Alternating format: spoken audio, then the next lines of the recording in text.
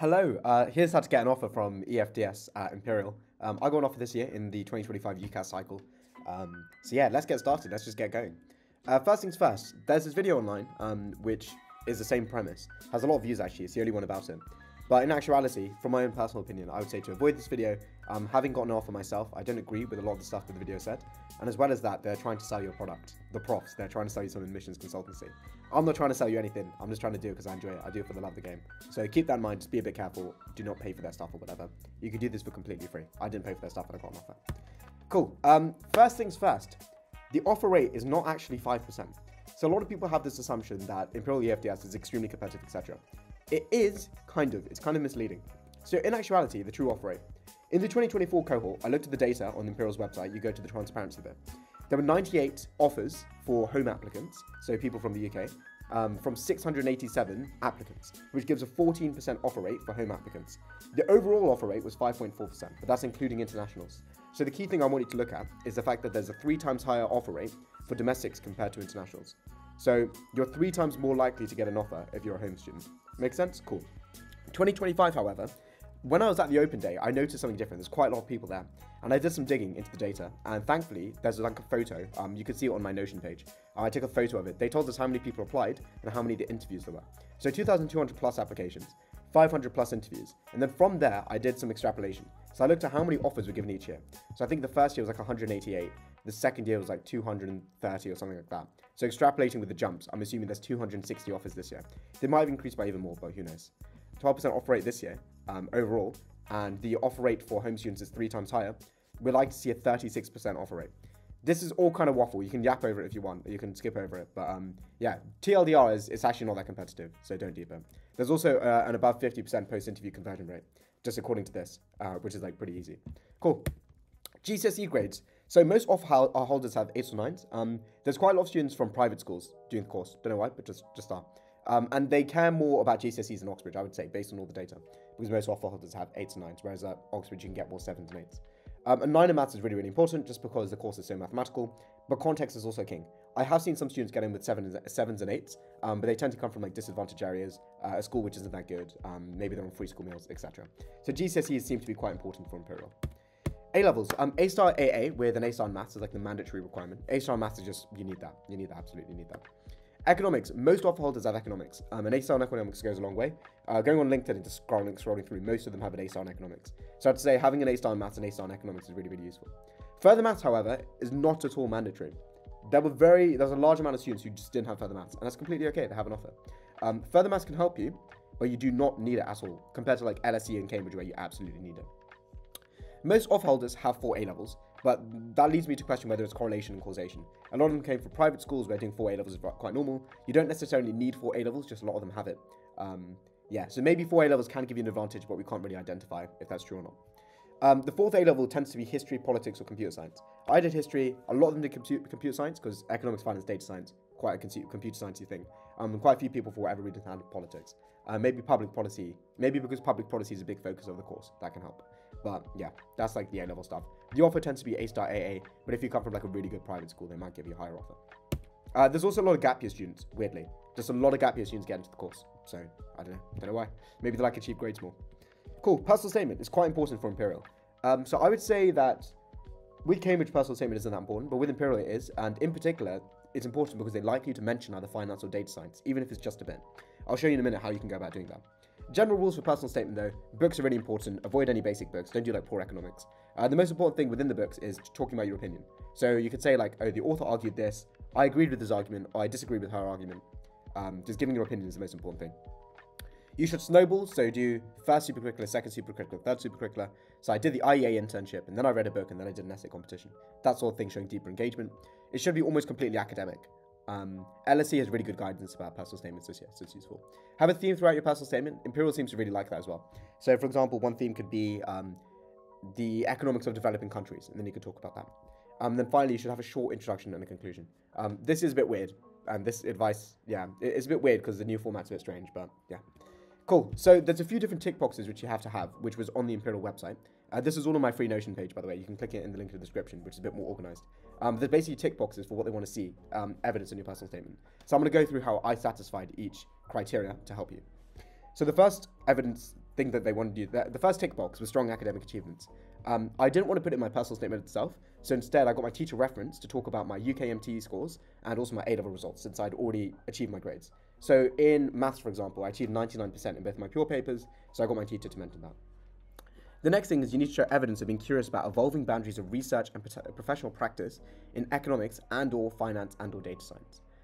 So that essentially means like being interested in research, like professional economics. So professional economics is a bit of a weird thing, but it's kind of like econometrics, kind of data, kind of digging deeper into human correlations and stuff like that. So the way that I went about doing this, can I zoom in? There we go. I talked about modern monetary theory, which is like pretty at the forefront right now.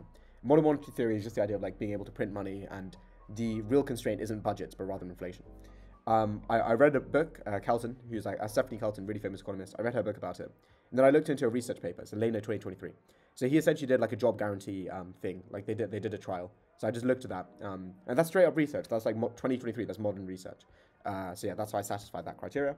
Whoa, sorry about that. Oh, whoa, there we go. The next thing is excited by problem solving and facing new challenges. That's a bit weird. I'll be so honest. It's difficult to show you're excited by some problem solving. I suppose UKMT can help with that, because that is problem solving. But one of the ways that I showed it was talking about like modern questions that I had to do with the research. So I talked about drugs and economics in my personal statement. And this bit I think was most important. I questioned how difficult it would be to determine a socially optimum prescription price, which minimizes fatalities while also remaining politically viable. That's like creative problem solving. So the general idea is how can we price drugs to make that as few people die as possible, but also ensuring that the public doesn't hate it. Because a lot of times when you do anything to do with drugs, the public are going to hate it, the voters. Cool, let's keep going. Oh my gosh, there we go. Passionate about applying quantitative tools and models to commercial and policy questions. So this is essentially just using quantitative tools, so like statistical analysis, stuff like that, and applying that to commercial and policy questions. So commercial is like maximizing money for a firm, maximizing profit, and policy is like public policy, so like different government tools. So I, once again, was the drug thing. I did a multivariable calculus course. It was a paper, Mulligan 2022. Used optimization to talk about like drugs, drug prices, and stuff like that. So here I was applying calculus to a policy question of drugs. Nice. Motivated and engaged learners who work well independently with peers.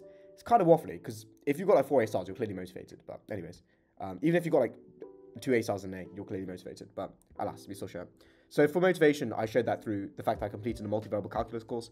Multivariable calculus is very difficult. It's like undergraduate level stuff. And I did that on my own accord, so that shows I'm motivated. And then with peers, I talked about a reading group discussion I did. So reading group discussion is essentially like a few of my friends coming together after school, whatever, and just talking about a book and talking about ideas. So that shows I work well in a group. And that's especially important for the Imperial course because there's a lot of group work involved. That's what kind of differentiates the Imperial course. There's a lot of group work, there's a lot of presenting and stuff like that. Very much a teamwork-based course, so they like to see that. Cool. Strong communicators, that's the next thing. So there's 2 types of communication that I can see. Communication in terms of writing and communication in terms of like verbal. So just in terms of writing, just write your personal statement well. Use short sentences. There's a few rules on being a good writer. Ask ChatGPT maybe on how to be a good writer. George Orwell has a really good article about it too. But yeah, my writing is good. That helped me with strong communication. And as well as that, group discussion lead. So I talked about the reading group discussion. The fact that I was leading in group discussion shows that like I'm quite competent with it, etc. So that shows that I'm a strong communicator. Bosh. There we go. Be unique. So this is a bit of a difficult one, I can't lie. You could be unique through your ideas. So I guess the drug stuff was pretty unique. I don't think anyone else is going to talk about that. But as well as that, you could be unique through like other things you've done. So I was unique by talking about the award that I won for the Prime Minister for all my work that I've done in education. And as well as that, I taught further maths and economics at my school during my gap year, which I think is quite a unique thing to do. Cool. So those were all of the bullet points, I think. Yeah, there we go. So 1, 2, 3, 4, 5, 6, 7. If you satisfy those bullet points in your personal statement, you're in really, really good position. Sorry, I just woke up, which is why I'm like yapping so much, but I wanted to get the video out ASAP. Cool. Here's my entire personal statement. I'll scroll down. Oh shit. There we go. You can just screenshot that if you want. But yeah, that's my personal statement. It's quite like sweaty. I put a lot of time into it, but don't deep it. Cool. TMUA. Okay, this is such a big thing, right? A lot of people are like, what school do I need to get in the TMUA? I'll tell you. The TMUA barely matters. What the hell? I know. The TMUA this year, I saw people, offer holders, with getting a 3, 4, 5, even if they're from private schools. There's a bloke who I met from Scotland, sound bloke, I wonder if he's watching this video. He got, I think, a 4.2 in the TMUA, right? He got 4.2 in the TMUA, and he's from like a really fancy private school. He got an offer. So yeah, the TMUA really doesn't matter. Well, in our year, it didn't matter for whatever reason. I want to say it'll matter more next year. maybe because it's the first year, TMUA didn't matter that much. A 4.0 plus will put you in a good position based on like all the conversations I've had. 5.0 plus is ideal, especially for Cambridge and LSE. But as long as you got a 4, you're like proper calm. Like, it's really weird. Contextual also helps a lot. There's someone on Reddit who got in with a 1.0. I'm not even joking.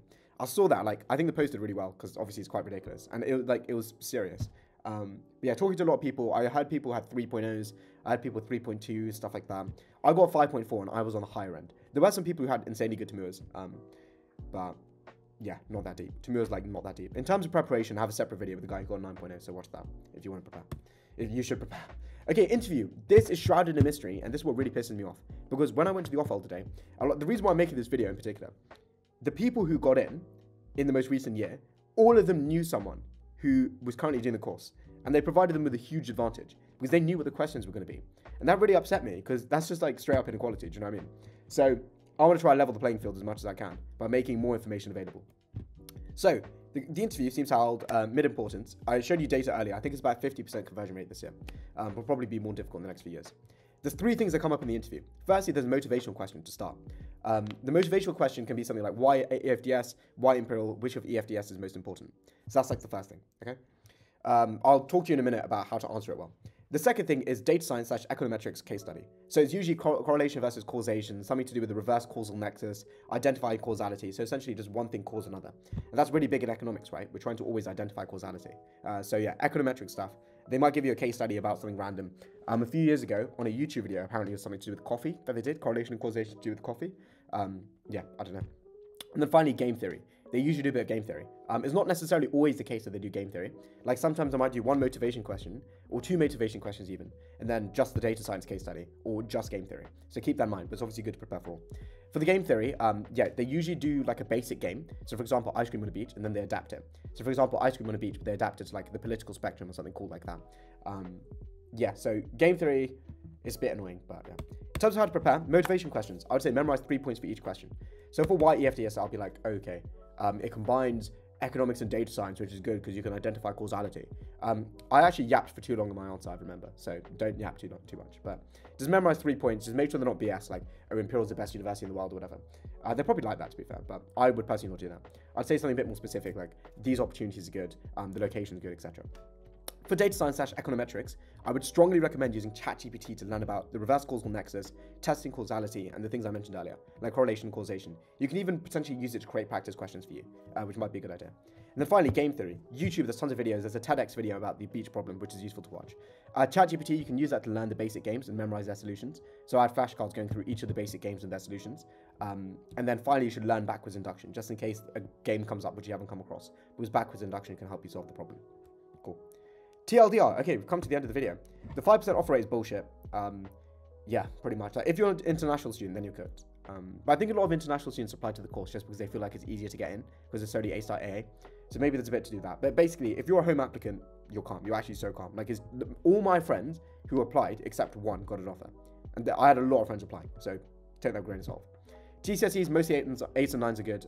7s if you're disadvantaged, or you face some sort of disadvantage. Yeah. A-levels. A-star AA with A-star in maths is like pretty much the baseline, but econ is helpful, and further maths is nice, but you don't need it. But econ is really helpful. I would say I'd probably put money on someone with A-star A getting in. A-star AA, maybe if they're disadvantaged. Yeah. Personal statement matters. I did just mention a little bit of finance or data science. Oh yeah, if I go back to my personal statement, I mentioned data science over here. It's very simple, but I said LSE Springboard introduced me to price theory as a data-driven approach to economic analysis. So I just kind of bullshit and said this entire thing was about data, when it really isn't, but yeah. Anything else? The TMUA isn't that deep at the moment. It'll probably matter more in your year, so 4.0 minimum plus. Obviously for other universities, TMUA matters a lot, so lock in for the TMUA. And then finally, the interview also doesn't seem to matter that much. Like, according to the data, all the way over here, there we go, the 12 frame. There's 500 plus interviews on the photo that they showed us on the PowerPoint presentation. And I'm assuming they're giving around 260 offers, which is over 50% like conversion rate, which is really stupid. Like, what's the point in an interview if it's 50% conversion rate? Just a bit of a drag for them. But anyways, yeah, that's everything. If you have any questions, let me know in the comments. Quite a few of my friends have got offers as well, so I'll try and get them to like respond or like give me information that I don't have. Otherwise, thank you very much. Hopefully this does a bit in leveling the playing field. I want more people who know no one doing the course actually getting offers, because it does seem like a really, really good course. And I think you'll have a lot of fun at Imperial. Very interesting place to be. Very interesting. Make sure to shower if you get an offer. Much love. Good luck, guys. You got this. Thank you.